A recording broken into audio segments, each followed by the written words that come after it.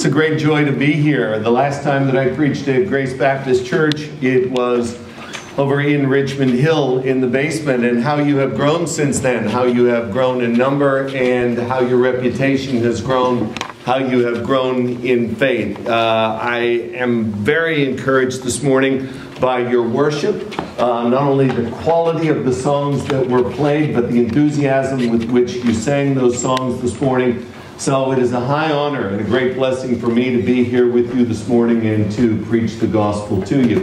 And I bring you greetings from North Shore Baptist Church.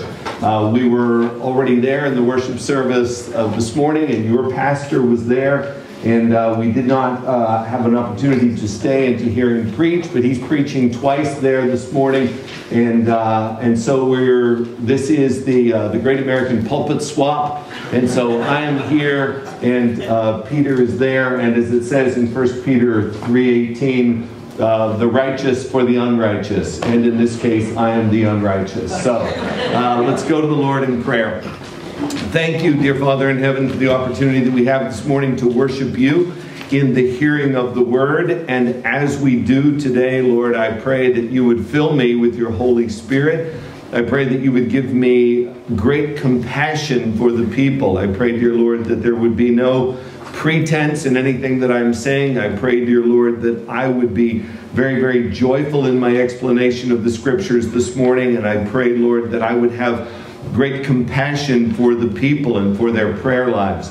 Lord, I pray that you would cause us this morning in grace, through the grace of God, to see how it is that you would have us to pray. And then, Lord, I pray that we would leave not having heard a sermon, Lord, but I pray that we would leave ready to change and ready to be different. And so we wish to be different. We don't want to be the people that we were when we walked in the doors today. We want to be different. And so change us, Lord, by your gospel in Jesus' name. Amen. Just to set up the text, and I'll ask that you please turn to Exodus chapter 32, just to set up the text. The book of Exodus is a story about God delivering his people. God made a promise back in Genesis to a man by the name of Abraham. As that promise was made to him, one of the promises was that he would have a seed, and that seed would multiply. And so through very providential circumstances, we see that his descendants moved to the land of Egypt. They were about 70 in number, and they grew to be about 2 million in number over about 430 years. Now they're in Egypt, and they need a deliverance, and they receive a deliverance from God through the Lord, raising up a man by the name of Moses, who leads the children of Israel through a strong and mighty arm out of Egypt, through the Red Sea, into the wilderness. And now our text this morning finds us with the children of Israel at the base of Mount Sinai, and Moses has received the law. He has received the 10 Commandments, that is the standard that God had for his nation, the children of Israel, written with his finger on tablets of stone, 2 tablets of stone, front and back. And Moses has also received instructions for how God is going to desire to be worshipped by his people, and that is through the tabernacle. And all of those instructions have been given. As Moses is about to depart from Mount Sinai, having been up there for 40 days and 40 nights, he gets an awful report from the Lord. And the report is that the people at the base of the mountain have entered into idolatry. They have gone before Aaron, who was temporarily put in charge, along with a man by the name of Hur. And they went to Aaron and they said, "Make gods for us who shall go before us." Aaron actually goes ahead and does it. He makes a god for them in the form of a golden calf. He tries to sanitize it by saying it is a feast that shall be made to the Lord.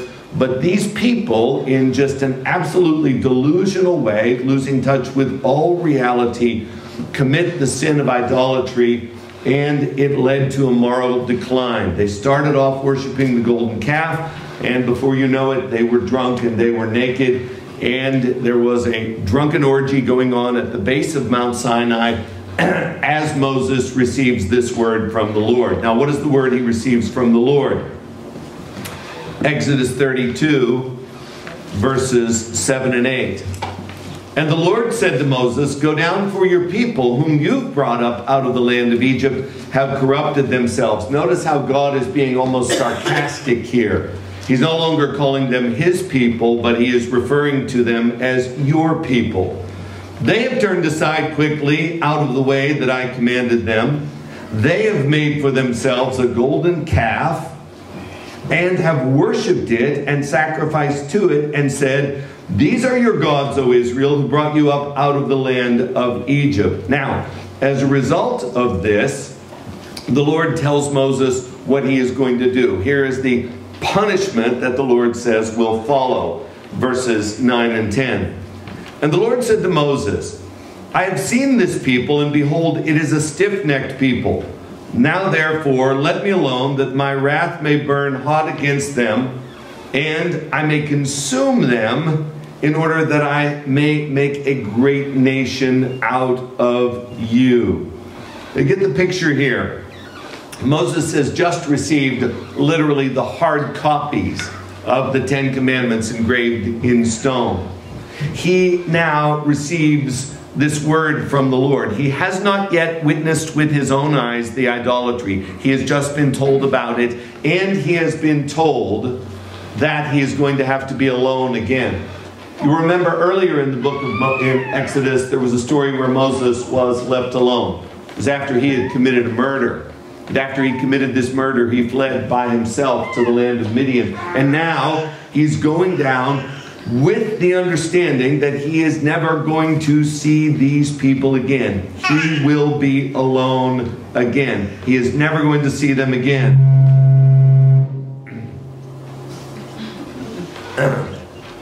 And so what does he do? He begins to pray. That is when we pray.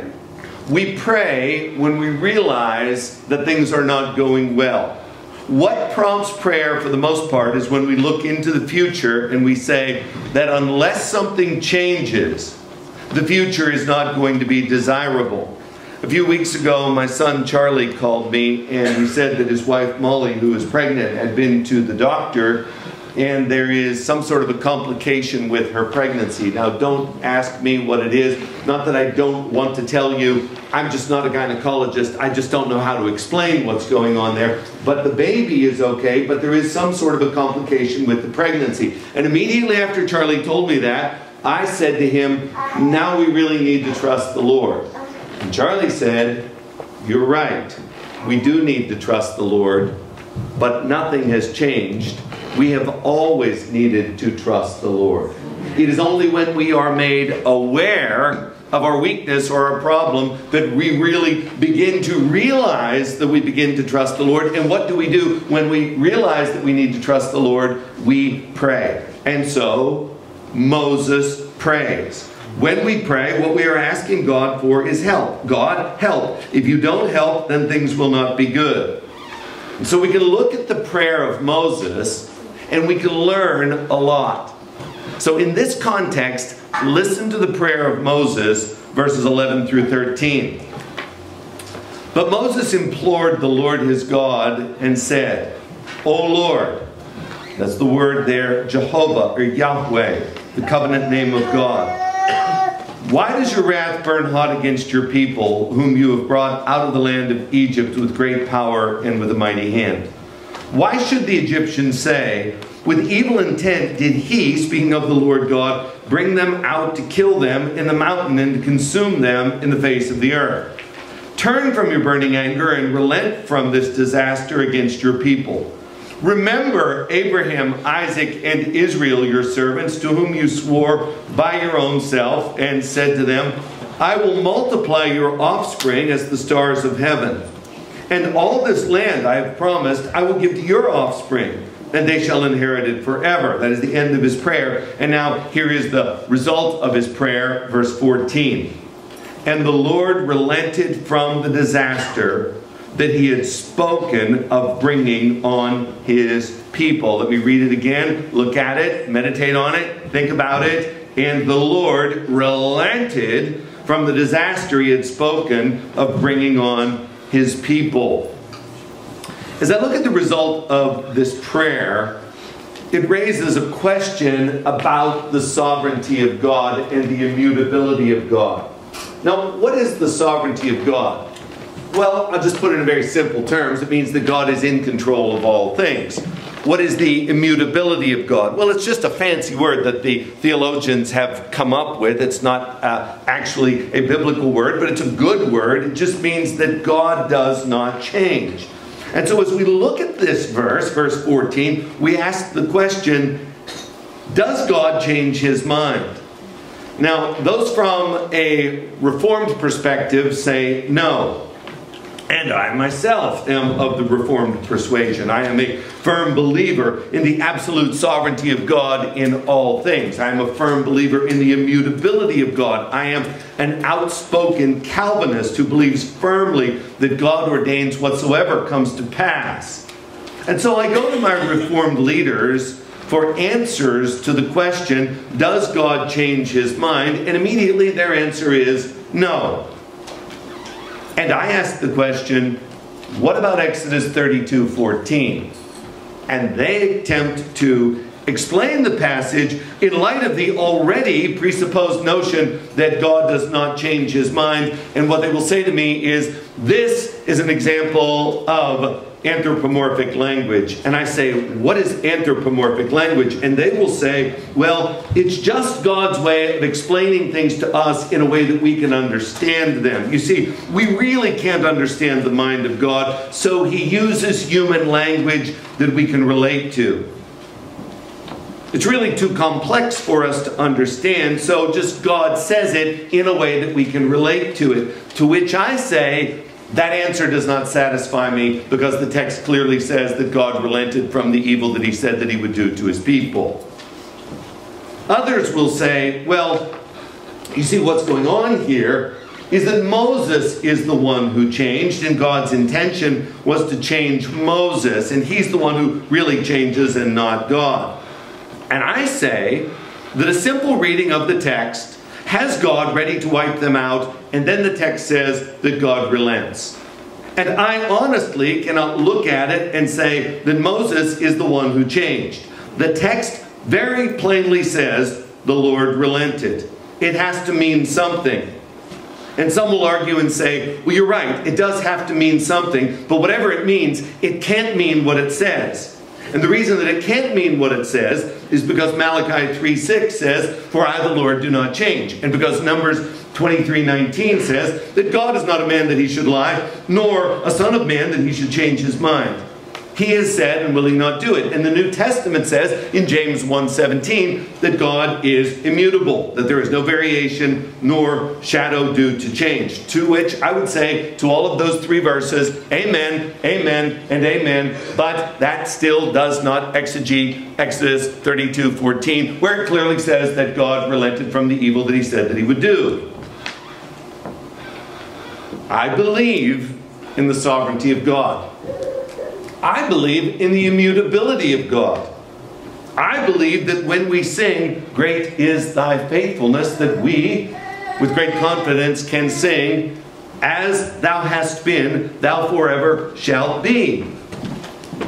But just quoting verses on immutability does not answer my question.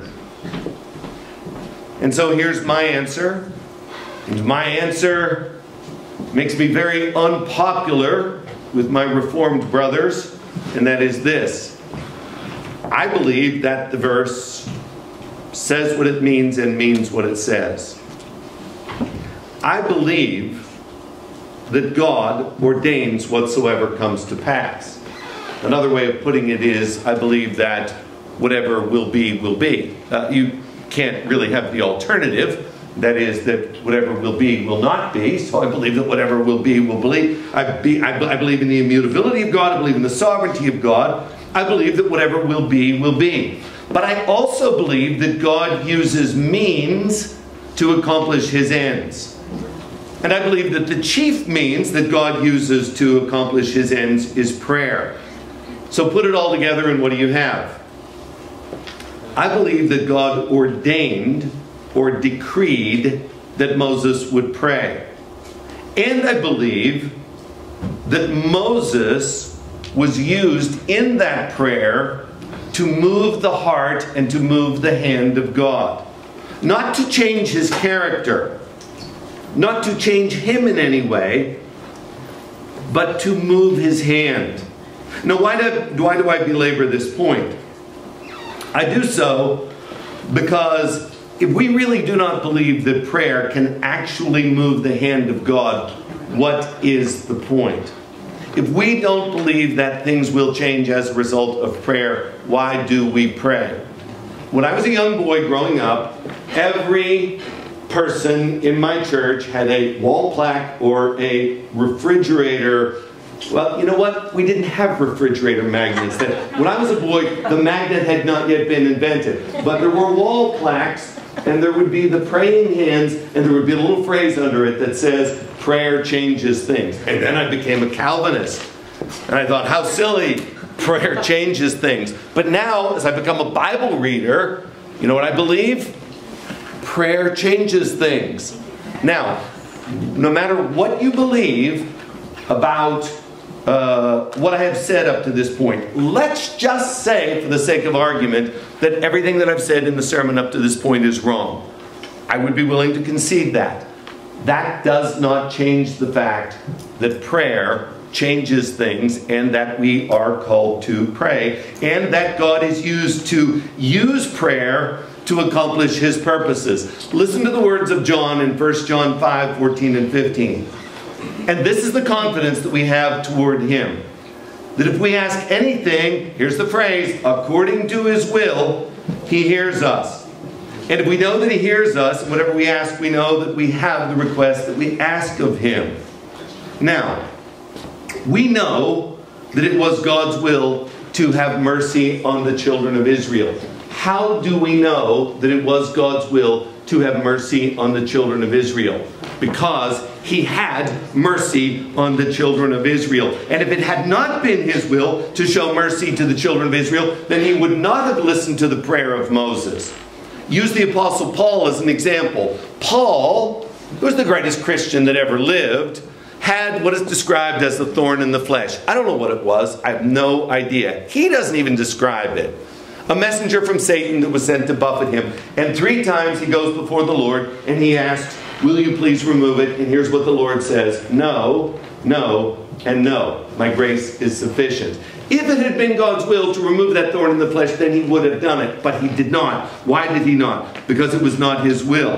Why did God relent from the evil that he said that he would do against the children of Israel? Because it was his will to do so. And how was his will accomplished? It was accomplished through prayer. You see, ultimately, at the end of the day, it was God's will to save, to spare, to show mercy upon his people. And it was also God's will to answer the prayer of Moses in order to do that.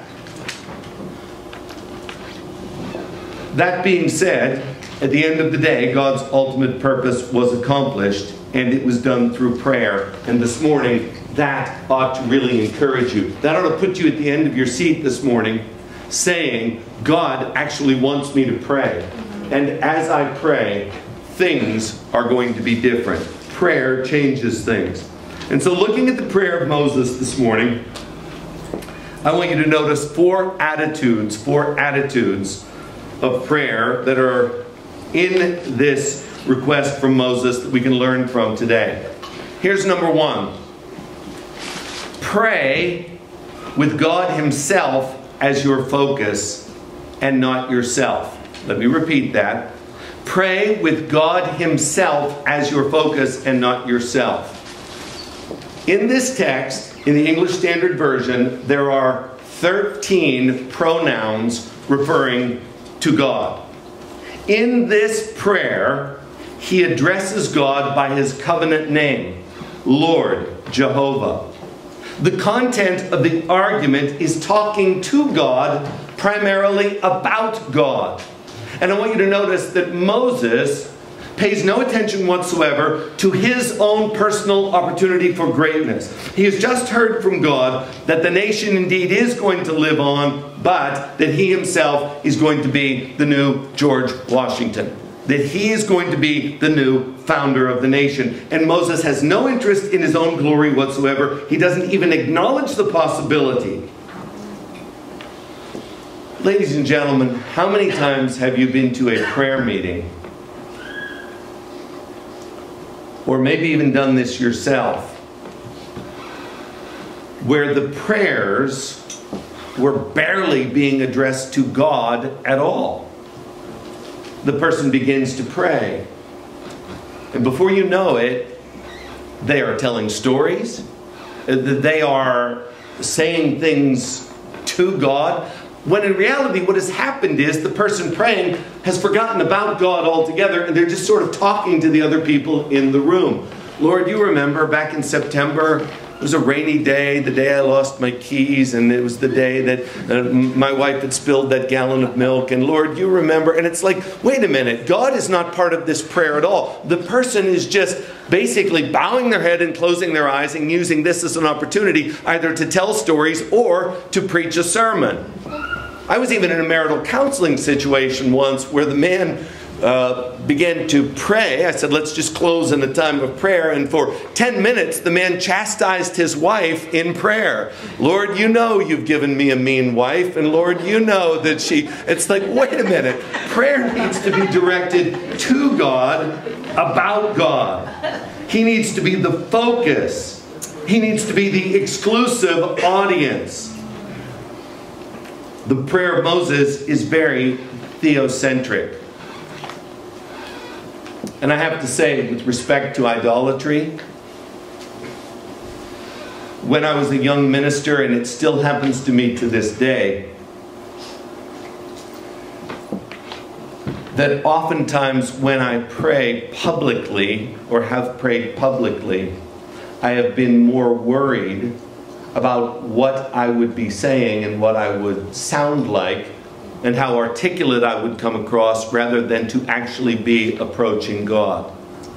Let's try to throw in some big words. Let's make sure that our sentences all make sense.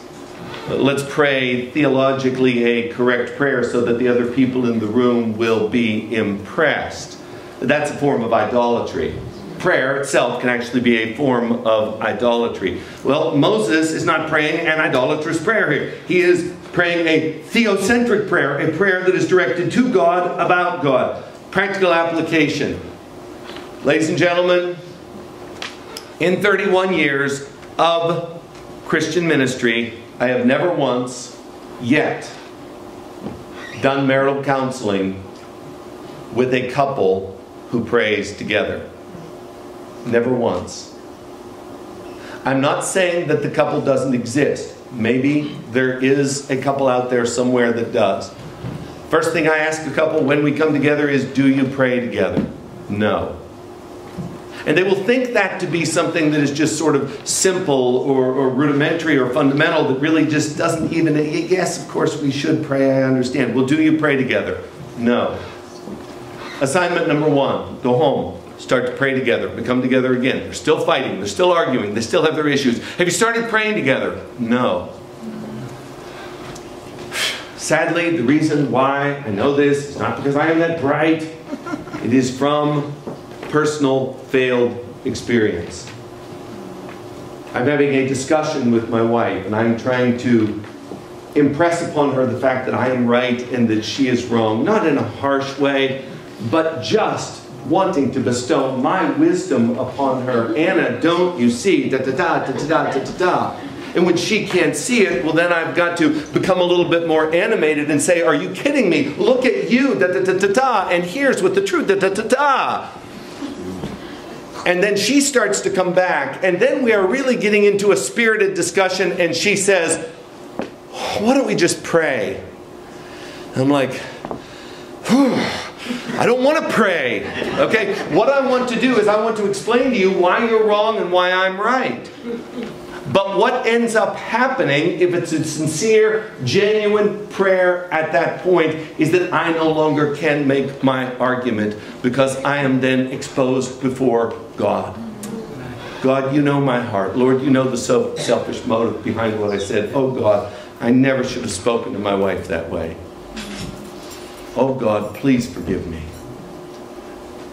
And before you know it, the thing that we are arguing about becomes infinitesimal or even small, or it just evaporates and goes away. Why? Because we are addressing God. So when you pray, pray to God.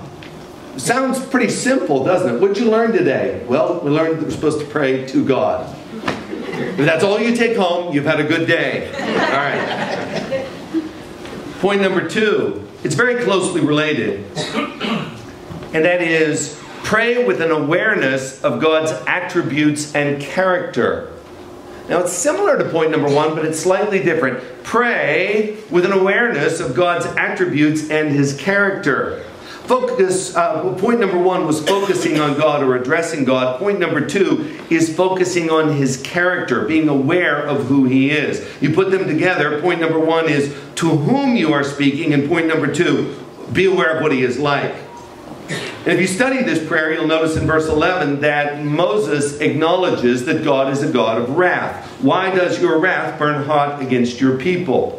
In verse 12, you will notice that he speaks of God's burning anger. Moses also acknowledges and accentuates the omnipotence of God, the power of God. He speaks of God's power and mighty hand. He refers to God as a promise-keeping God who is to keep His promises made to Abraham, to Isaac, and to Israel. He knows his God. And what do we read in Daniel 11:32? The people who know their God shall stand firm and take action.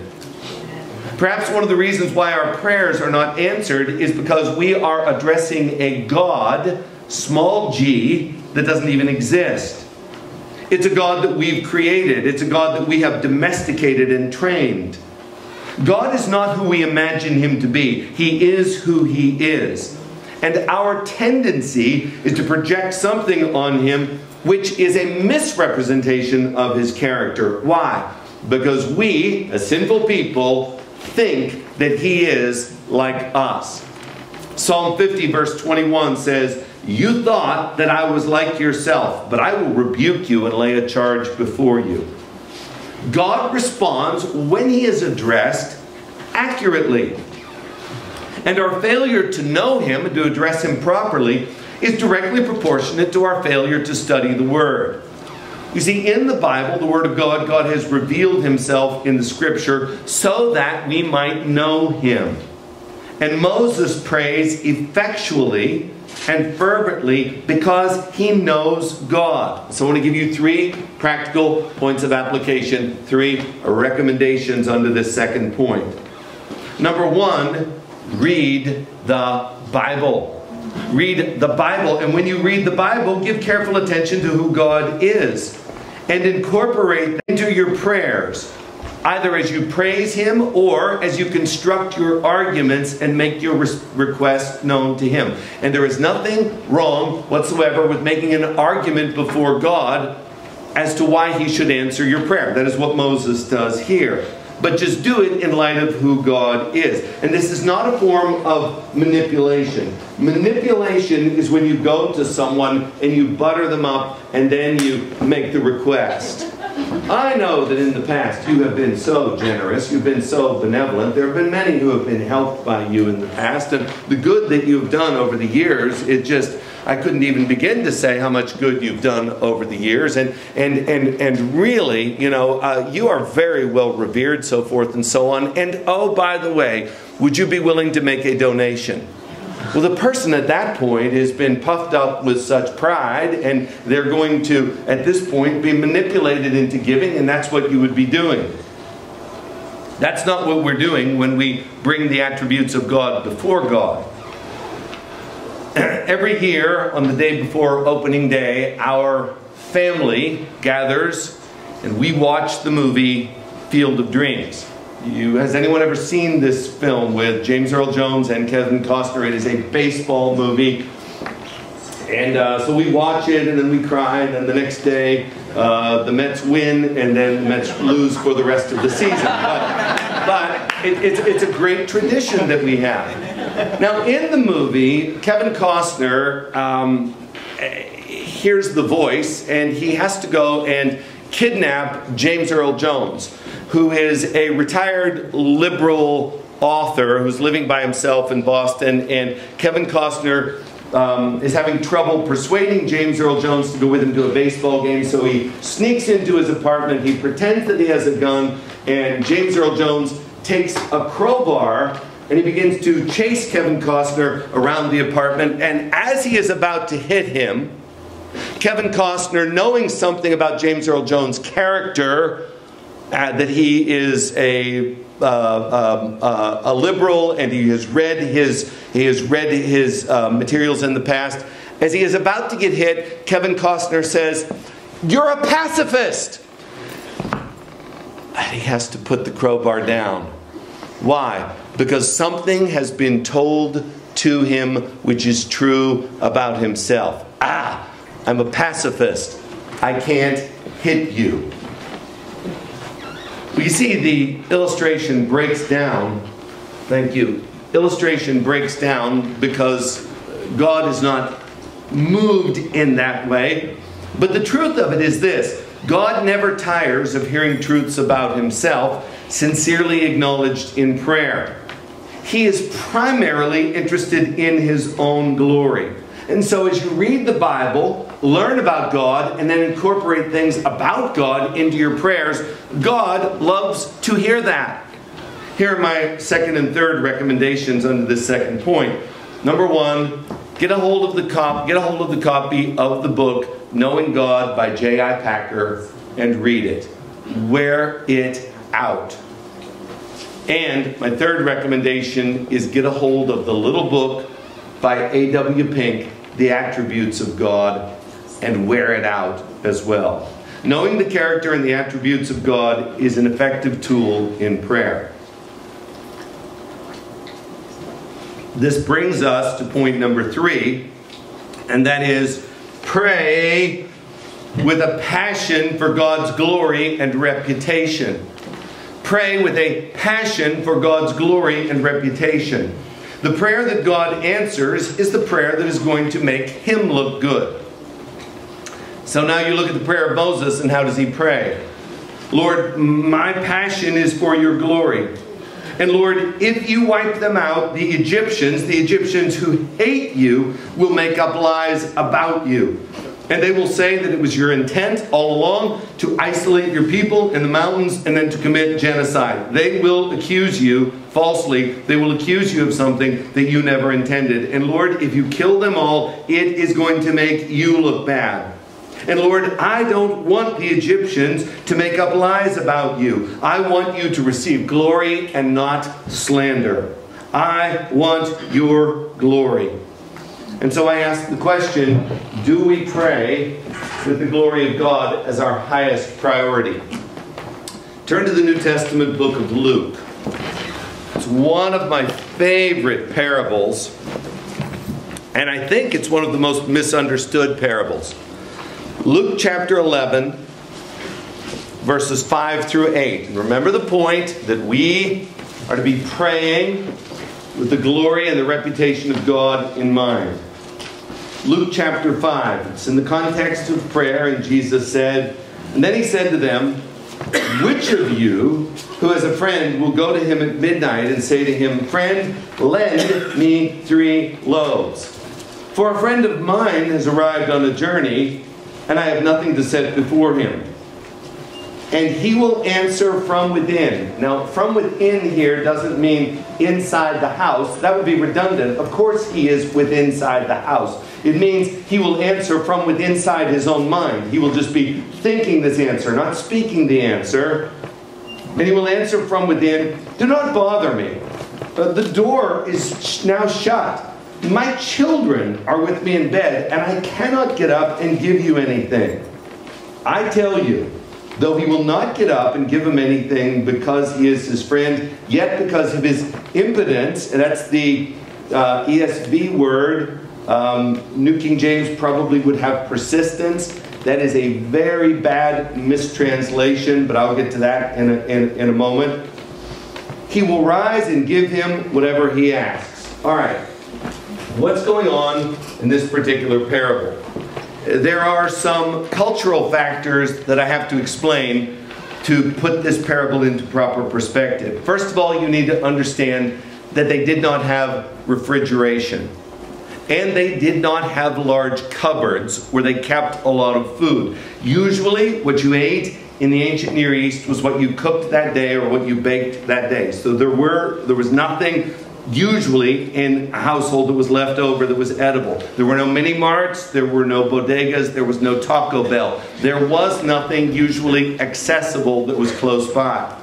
Here's the second thing you need to understand culturally. There were no telephones. There was no email.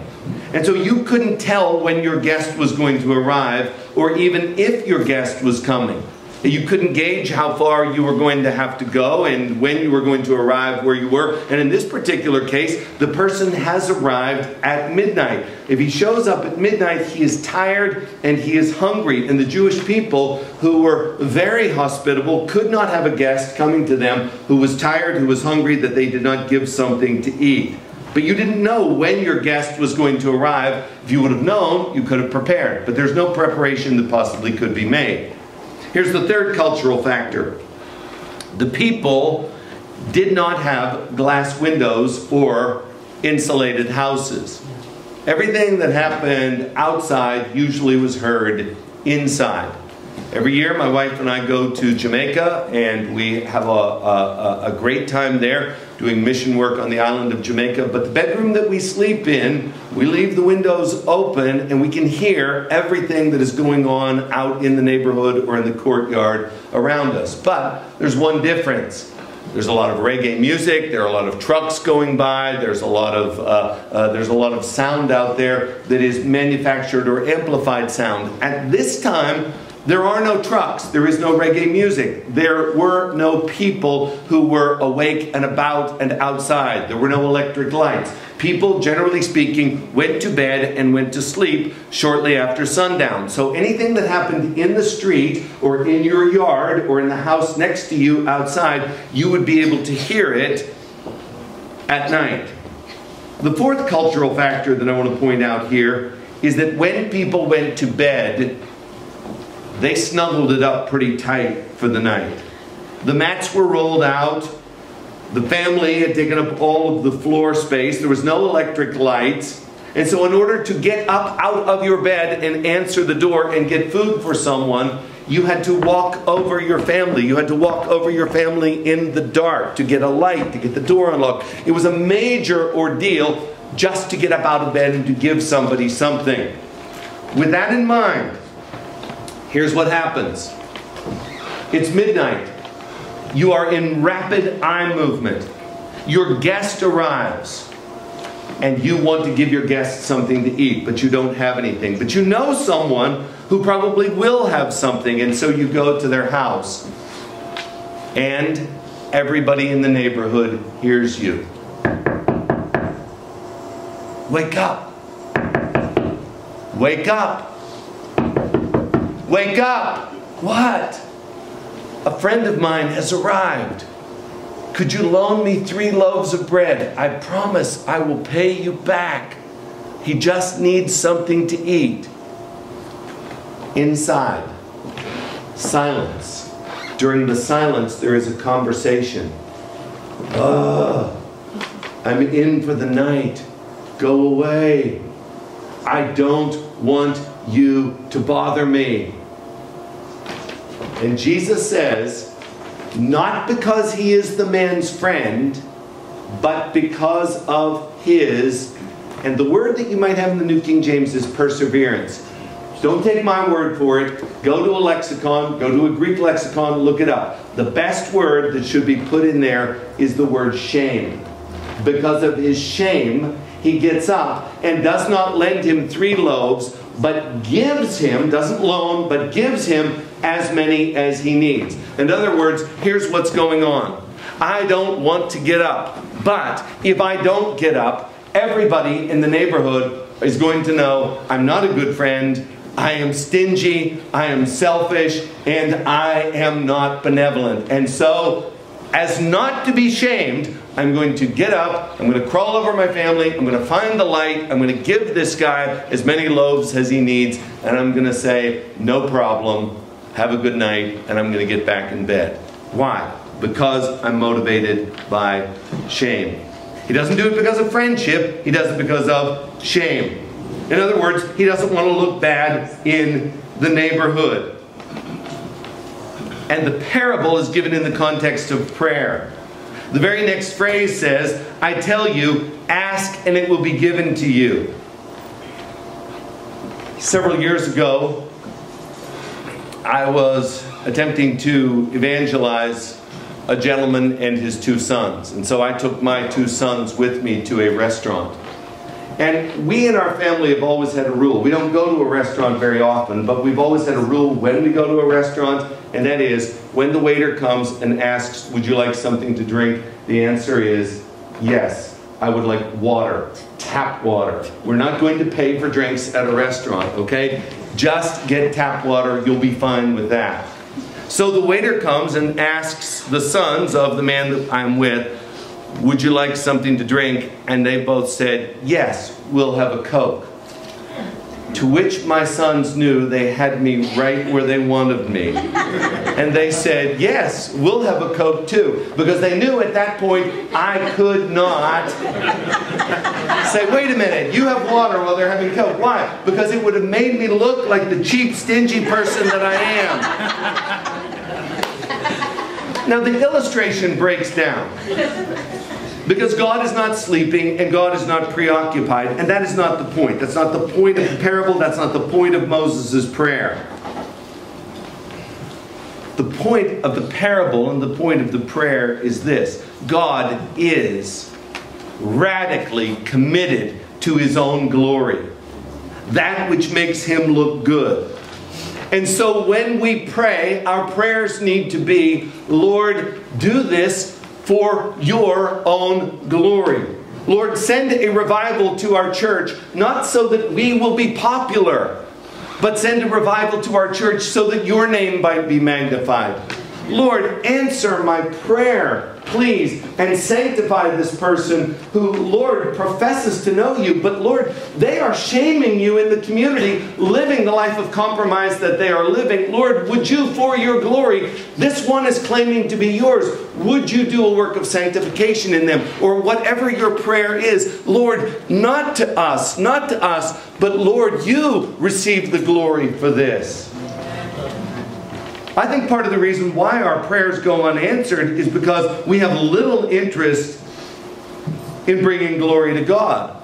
James chapter 4 says you have not because you ask not. But the next verse, James 4:3 says, you ask and do not receive because you ask wrongly to spend it on your passions.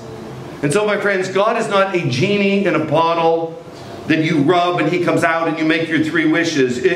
He doesn't want you to pray so that you will be comfortable or you will be rich or you will be healthy.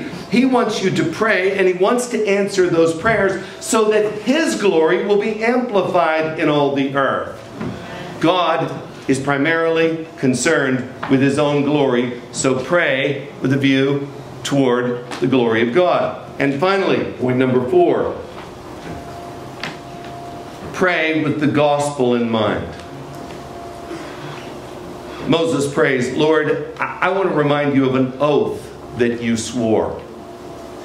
You promised Abraham, you promised Isaac, and you promised Jacob that you would multiply their descendants like the stars, and that you would give them this land. Moses understands grace. Listen, I've been talking for a long time, but I really need you to understand this aspect of prayer. You either pray with a view toward works or a view toward grace.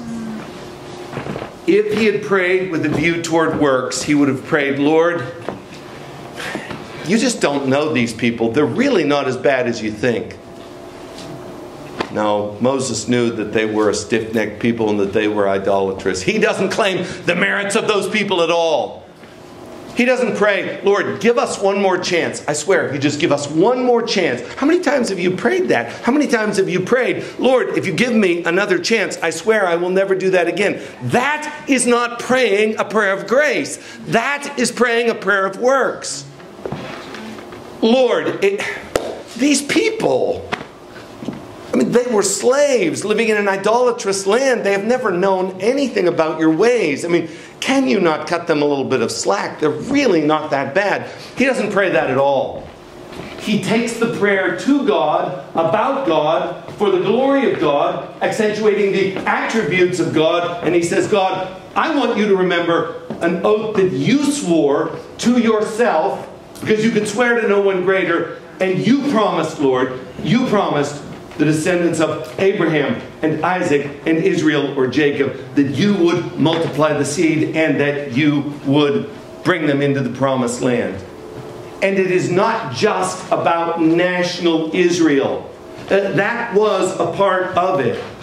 But what was the end of it? Well, when God comes to Abraham and he says to Abraham, I'm going to bless you, and I'm going to bless those that bless you, and I'm going to curse those that curse you. And through you, all of the nations of the earth will be blessed. It didn't just have to do with growing a big nation and then coming in and possessing the land. It came as the seed of the woman is carried on through the tribe of Judah, and there is one from the tribe of Judah who is born, and he is the Christ. He is God over all. God blesses the nations. All the nations of the earth are blessed through Jesus Christ. Now follow the argument.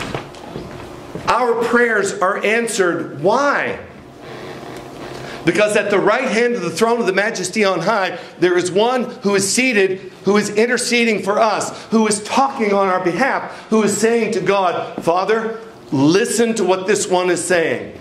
I have paid for all of their sins. I have given that person my righteousness.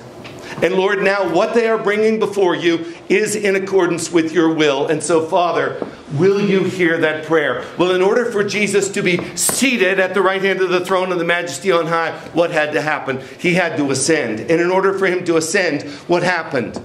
He had to raise from the dead. In order to raise from the dead, he had to do what? He had to die on the cross for our sins. And he did. And in order to die for our sins, what had to happen? He had to be born. And in order to be born, he had to be born into what? A family. And that family had to come from someone. And where did that family come from? It came from the tribe of Judah, the descendant of Abraham, Isaac, and Israel. And so, Lord, I want you to remember, you made a promise, and you swore by yourself.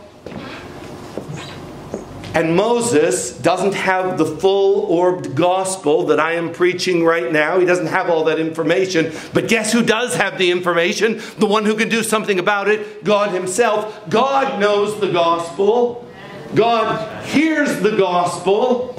God responds to the gospel. And the Lord relented from the disaster that he said he would do to his people. And so we pray with the gospel in mind. Lord, I have nothing to bring you.